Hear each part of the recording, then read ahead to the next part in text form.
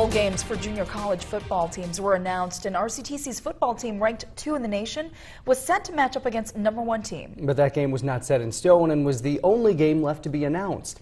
ABC 6 News reporter Ben Henry has details on why there was a delay.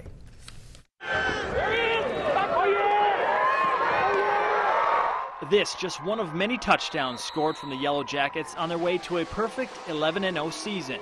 We got a team and we got a family, so I like our chances, and we're just going to go down there and give it everything we got. Thursday, the school officially announced its intention to travel to Mississippi to play for a national championship. The announcement came a couple days later than expected, leaving uncertainty of its plans and why the announcement had to wait. We knew that there was going to be a positive result, so we were just waiting patiently for our time to announce it, and we are very thankful and grateful for the opportunity. We didn't ever have any thoughts of not playing in the bowl game, but we do have to sign contracts, and as we were going through the contract language, that's something that we have to submit to our legal representatives for the MnSCU system to make sure that every part of that is agreeable with our legal department and the AG's office, so that was the delay. President McClellan said it boiled down to legalities and making sure all sides were on the same page before making anything official for the biggest game of the season. A lot of that deals with the safety issues and concerns that we have in a team traveling, and we just wanted to make sure that we had the best interests of our students in mind. McClellan mentioned it didn't have to do with the funding. The school is possibly facing its second championship in the same year and has reserved funds for occasions like this that the Student Life Department